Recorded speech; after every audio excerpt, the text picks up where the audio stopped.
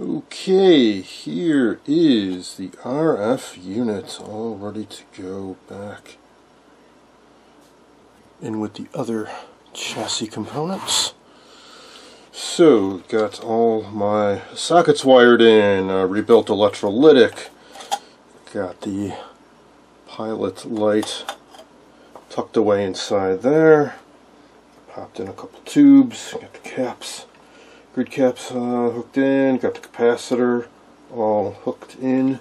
So here are those three curious things I found. So this whole frame is grounded. It's grounded through these screws. Insulated back here on this rubber mount, but definitely grounded up here, through the shaft, through these bits of springy metal against this brass shaft into here. But in addition, they have capacitor. And I'm thinking that maybe those were there to filter out any noise in case there's some corrosion in here as these are rotating and it's not making any good ground contact. I'm not sure. I got reproduction rubber mounts on the sides. Got the copper grounding braids soldered on to this side as they were originally. So let's put this in and then see about getting it all wired up. So it drops down like so.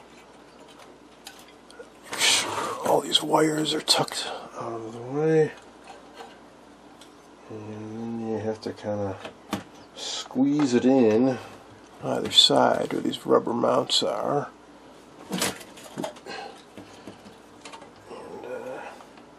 and work it back.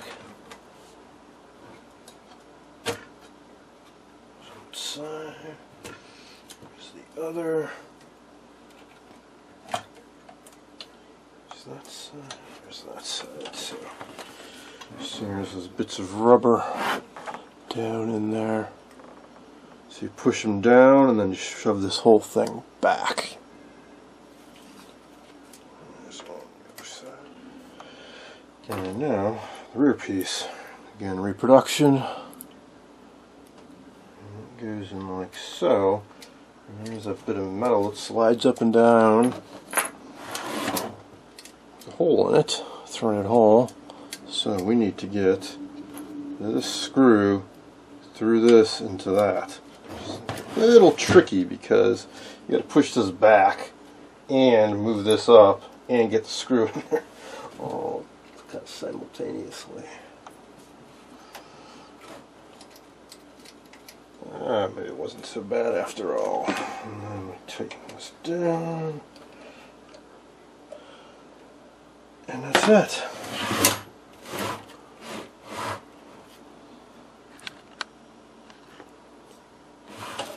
And see, this is now all cushioned in here. Alright, so now the fun bit. Make sure all that gets hooked up right. So there's not much clearance here. I guess the way you're supposed to run these wires is between the slots and these side pieces. For example, like this wire would run through maybe here. So now I need to kind of peer down in there and figure out where those wires go. I mean, I already did figure out where they go, but now that it's mounted inside the main chassis, I have to kind of re-identify the wires. Three of them are easy. These three guys, these are the antenna wires. And still looking around for a replacement for the missing antenna plate on the back. For now, we'll just stick them out the hole in the back. So, there, those three are easy. So do all the easiest ones first. Another easy one. Says one of these is ground, one of them is filament supply. They get wired in down here. This guy, which got kind of wrapped around the volume control there. This goes to power. flat, so I'm going right to that cap, so it goes right there to the junction of the 15K and the 13K over on this board down in there.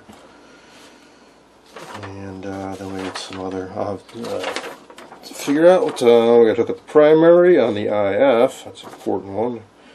Take the signal from the antenna, it's down converted into here, and then into that IF, and then we have to hook up the AVC as well. So not too bad, not too bad. Once you work on something like this for a while, it actually starts to make sense, believe it or not.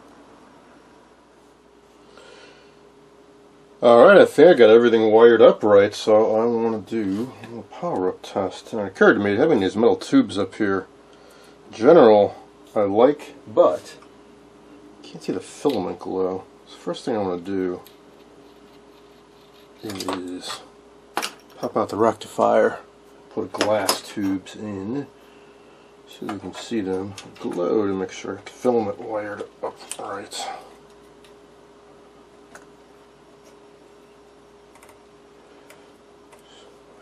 Pop these guys out. Pop this guy in.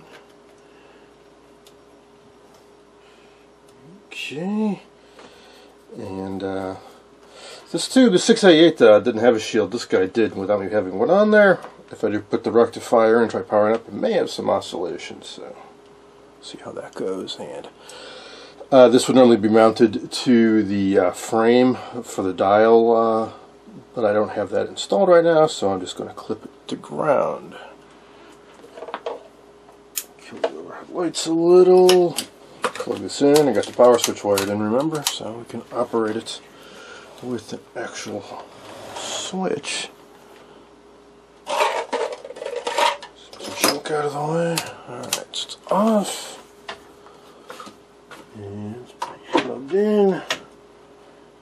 PR57 on. And now this is going. Alright. Looks like we got a winner so far. Got that light, and the tubes are lit up. Cool.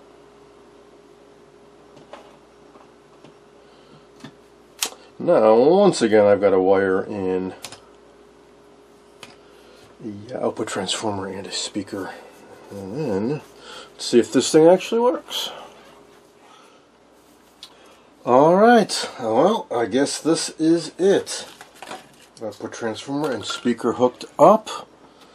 And I've got a voltmeter to monitor B+ as usual. Here's the speaker. Alright, so let's do it.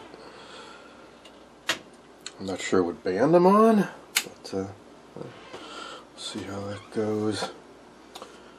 Alright, so plus is going up, and then we'll go down. Either tubes warm up, your home out of the speaker.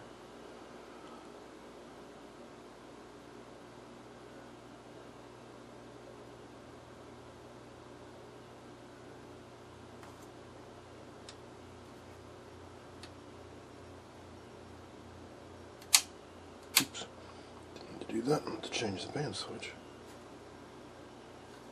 I believe they say position 1 is broadcast, so that should be here.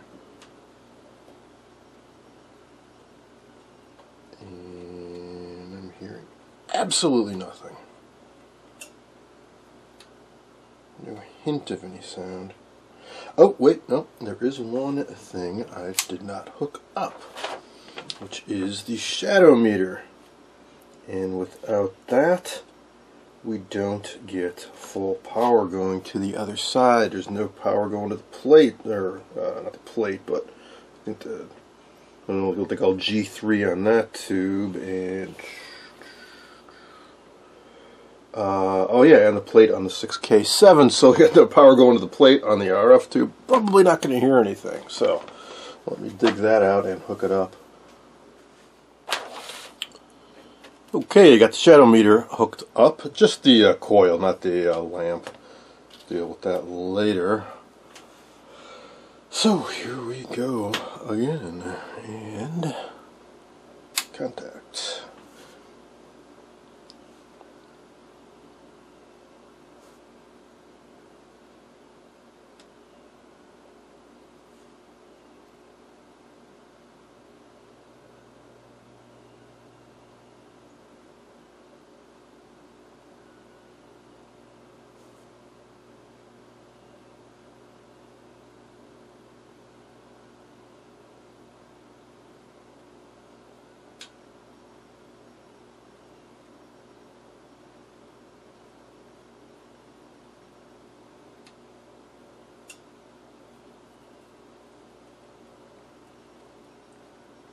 Now I don't have an antenna hooked up, but I figured even so, I'd pick up some local strong stations.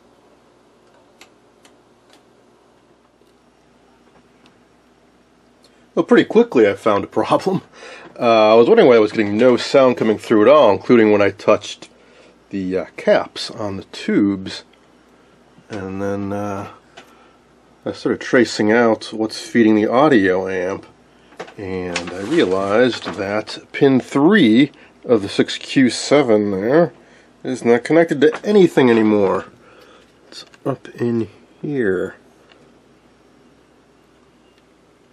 And I recall that I had made a mistake when I wired it in. On a previous installment, I had it going to this side of this 0.022 megafarad cap, and it should be on this side. And I don't remember what exactly happened, but all I can figure is the wire that I was using I didn't think was suitable when I realized I'd made my mistake, and I pulled it out. For some reason I never bothered to replace it, so I think that will make a big difference if we actually feed some audio from the detector into the output amp. So I will dig up a wire and get that connected. Alright, maybe this time we'll hear something. Power on.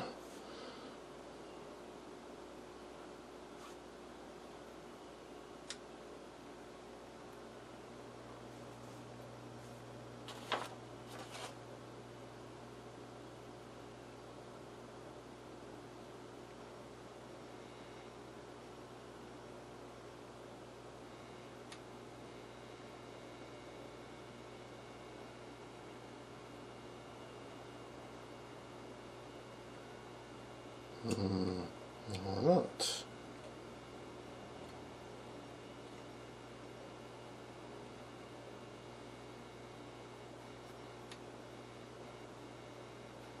At least I'm hearing a little something as I'm adjusting the volume.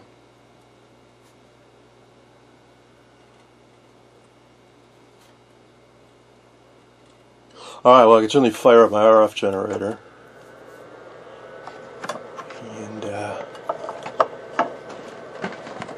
Generate a strong signal.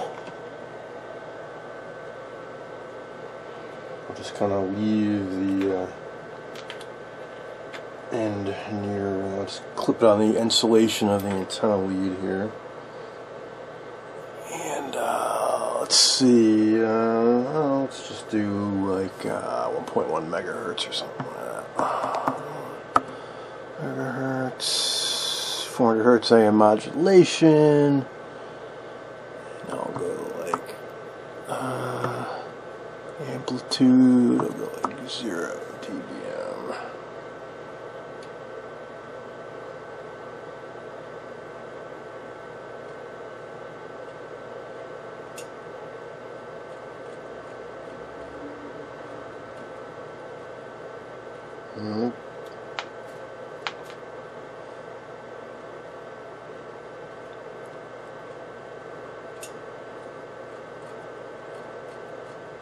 Alright, next fire up scope, see if local oscillators are running.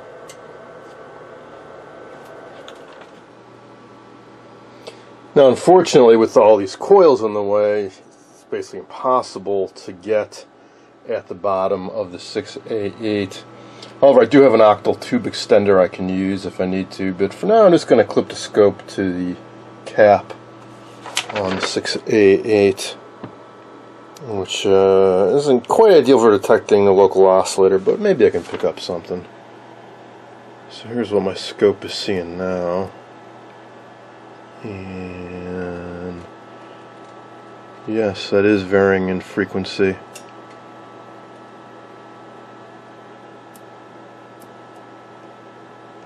Seems to get a bit cleaner as it goes higher end. About 2 megahertz. So I think, yeah, this is the AM band that I'm on right now. Let's go up to another band. Yes, higher frequency. This local oscillator's running. That's cool. And highest band, Yes. Much better looking sine wave at the higher bands too.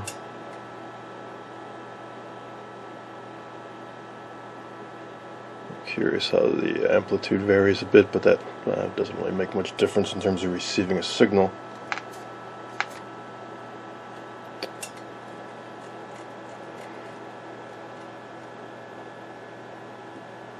Alright, well, I think one thing is pretty obvious that I need to do, which is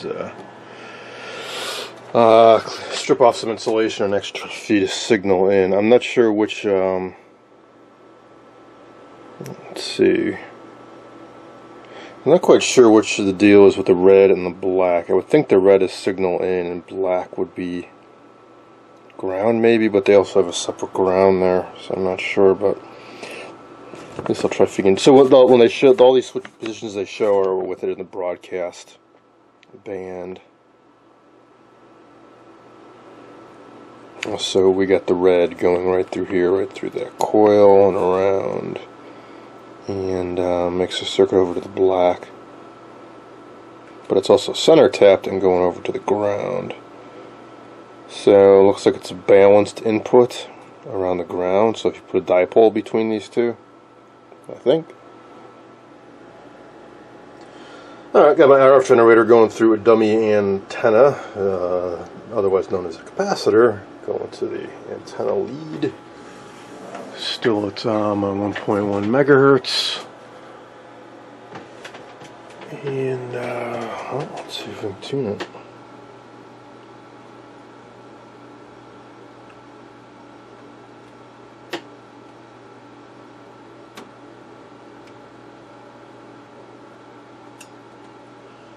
Nope.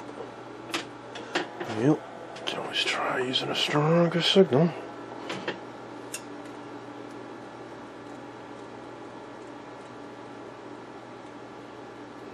Something's just not getting through.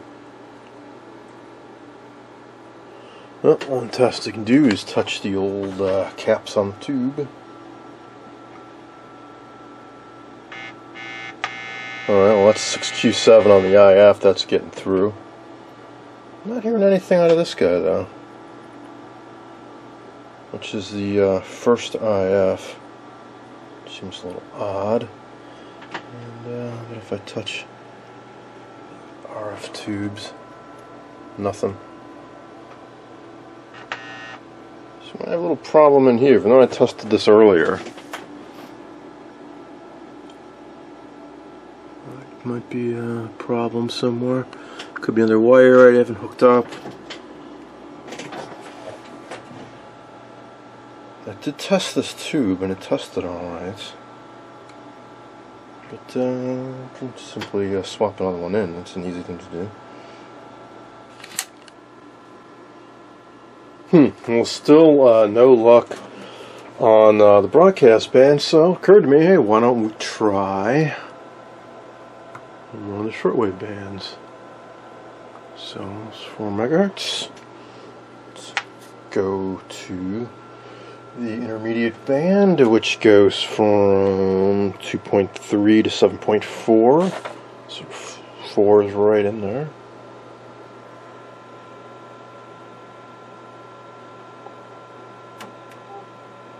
Hey, how about that?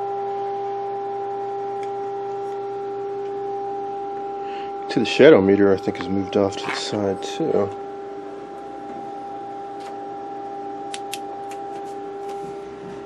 So we got a light going through there.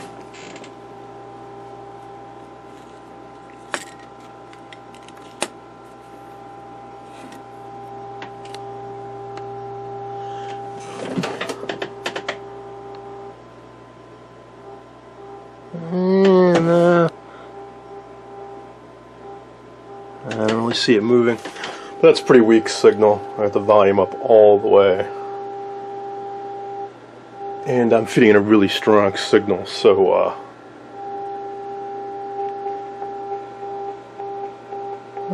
wasn't hearing anything when I touched this before.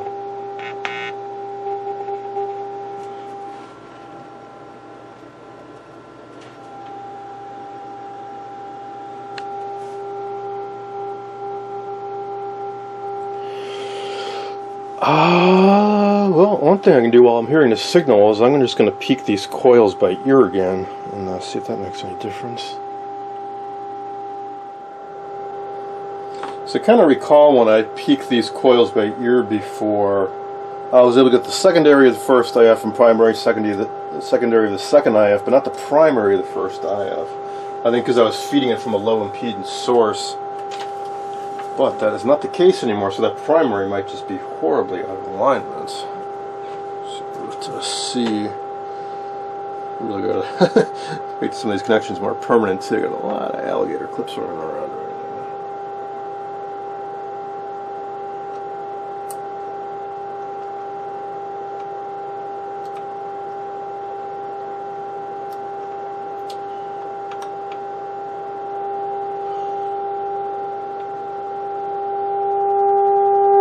Oh yeah, okay, way off. I gotta drop that signal level down. Deafen myself.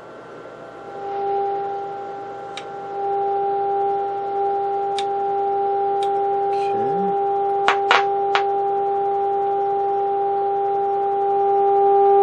That was way off too. It's good. I want to find something wrong. So the radio's not working right. I started out at minus 10 dB, now I'm down to minus 60. You can barely hear it, so I got a minus 50. So that's a pretty substantial increase in gain there.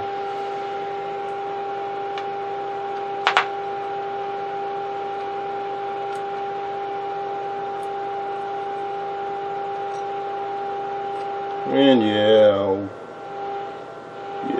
the second IF looks like it's pretty good as it is. I'll go through the full alignment procedure and do everything more properly later. Cool. So let's get rid of this. Just I got like a 2.5 foot long alligator clip. I'll get hook another one up to it. So like maybe a 5 foot long antenna hooked up to it now. I'll just kind of throw that up. Ooh.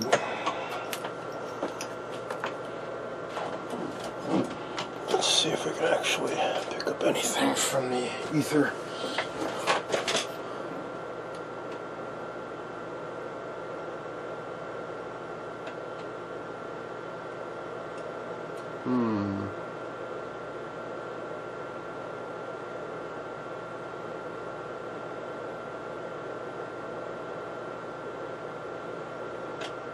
No. Let's go back to broadcast.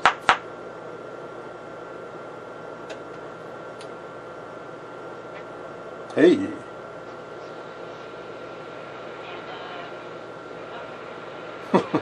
Very faint. Kill my scope. But that is something.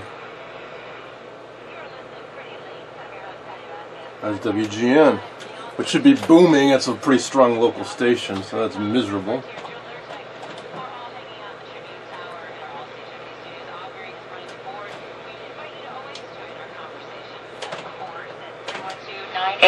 Ooh. 100. You can call or text us to that number. And you know, I just put my finger on the cap of the 6A8. So it's so much louder when I do that. I'm thinking that something's not right, probably with one of the antenna coils, or the alignment's really off. But I didn't really mess with these coils or these trimmers. Certainly not on the antenna ones, which are the ones furthest back. So I wouldn't think that they need to be tweaked much.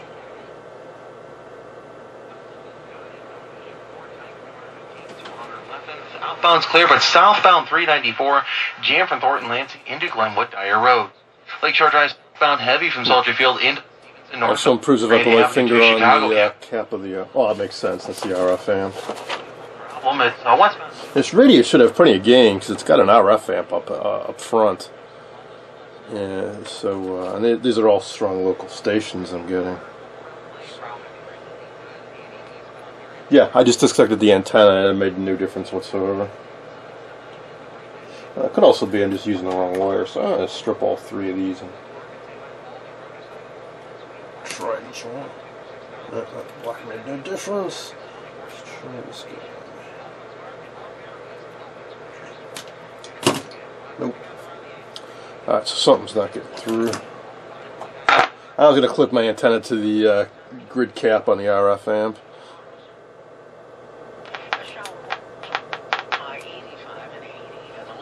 Tomorrow night, partly cloudy and humid with a low at 67. Progress. 75 degrees.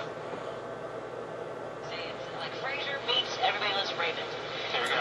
Yes. And all the topics from the radio show are part of the TV show, including...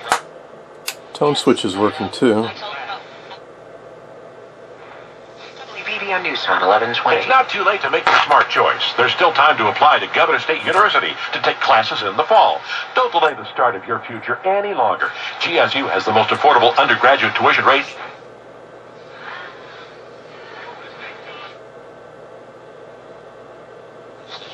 He sent them where there's a bunch of white kids.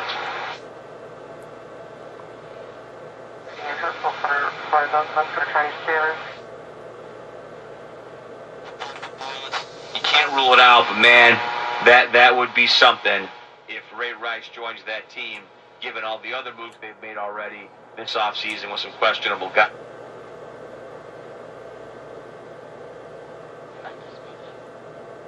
Person in your life.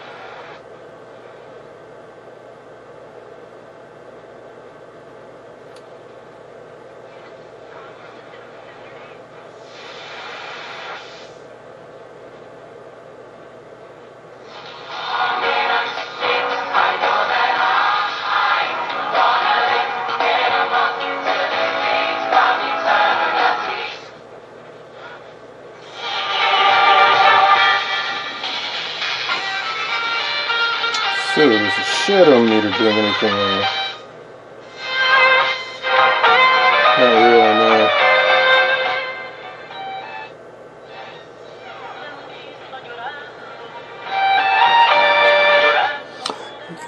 Could be two reasons. One, because of whatever problem is still on this radio, or I know the magnets in these can get weak and they can cause problems. But I know the strong enough signal, it moves. I showed that in an earlier segment. And I drove it directly from a function generator.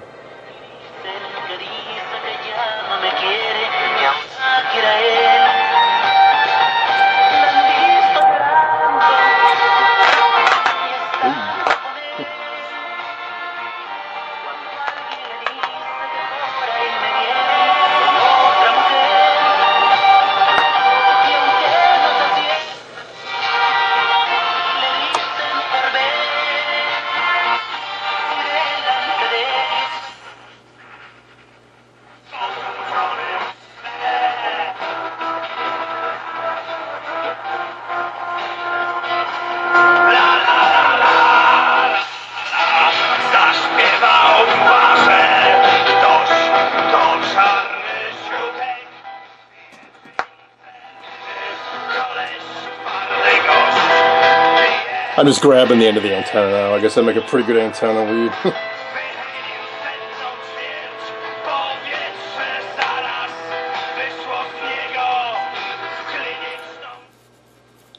Alright, let's check those shortwave bands, see if there's anything out there to be heard.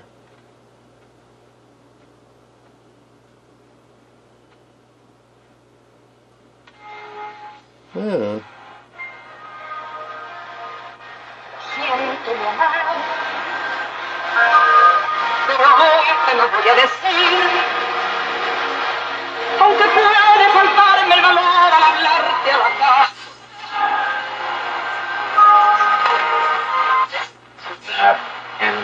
Or would be hit by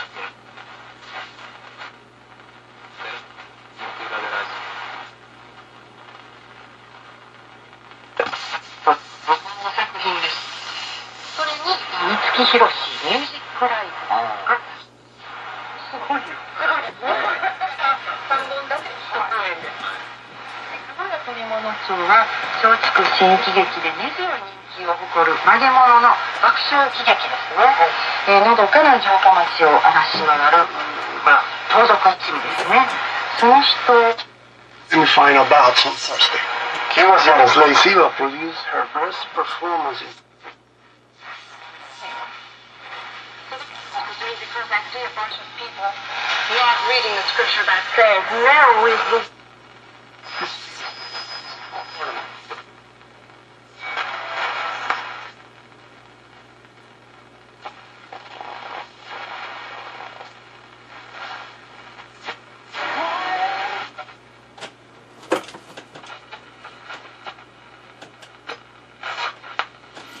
suck the highest shortwave band out.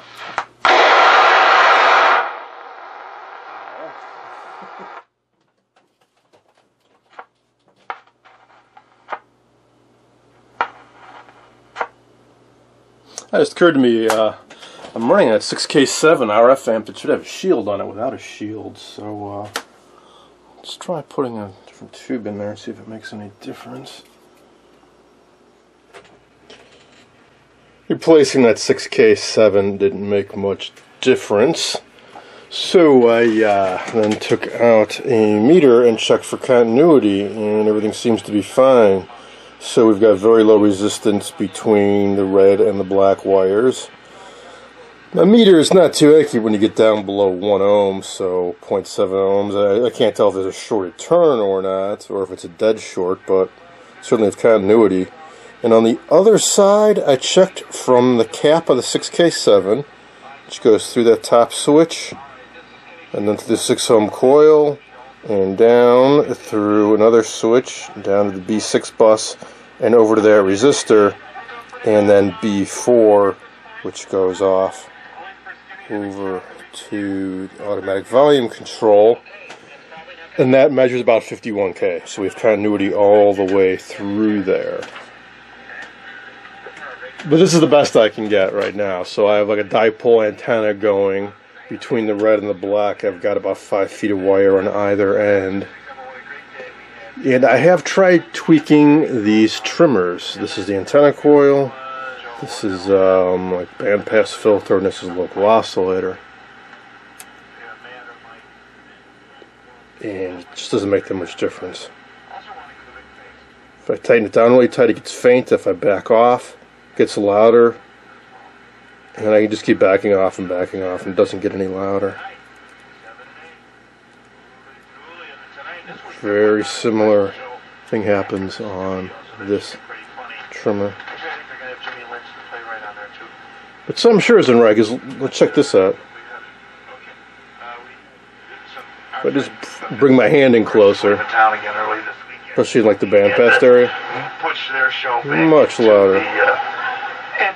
Especially if I actually touch that capacitor.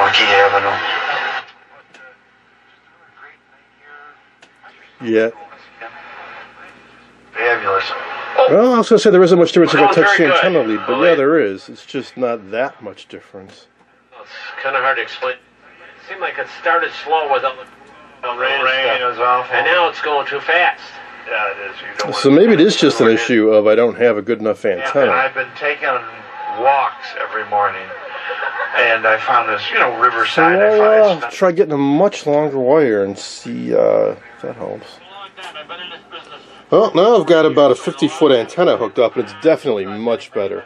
Not quite as good as sticking my finger on the cap of the 6K7, but much, much, much better. Hey, you know what? Once again, just having a blast. So maybe that's all it was, but I found it a little bit puzzling because my 3810 over here, I've got an antenna like 3 feet long, and I'm pulling in all kinds of stations. And this should have just as good, if not better, performance.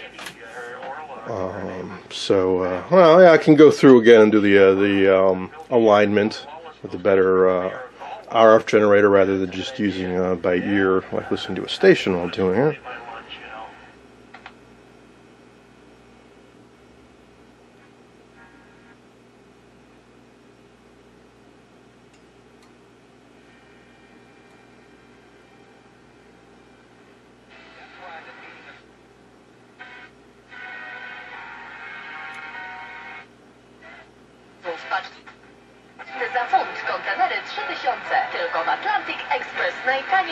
I'll hook up power to the pilot light on the shadow meter, and let's see if it's deflecting now.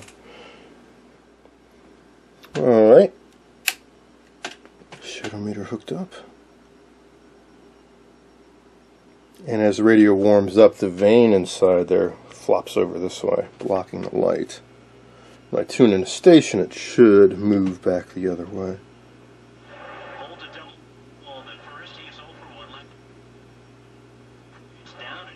Not really. I'm going to try touching the cap of the 6K7. Really surprised everyone here in Boston. Yep, and it's moving. Would be the representative.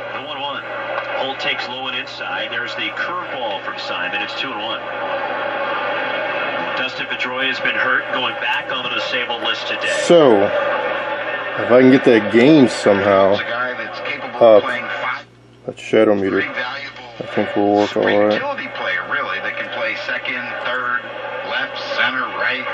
Aren't prepared for an emergency. Alright, so, not fully functional yet, but getting really, really close. I'm hoping it's just a matter of alignment. So sure doesn't seem to be as much gain as there should be. So next up, first thing I'll do is check the voltages on the tubes. The few voltages I've checked so far all seem to be fine, but there's a few more I can check. And I'll go through the full alignment procedure. And if it's still not that good, I may just have to pull this out again and double check the connections here. And then there's still always that issue of, is this really D4 or D6, and it should still be connected together as they show on here.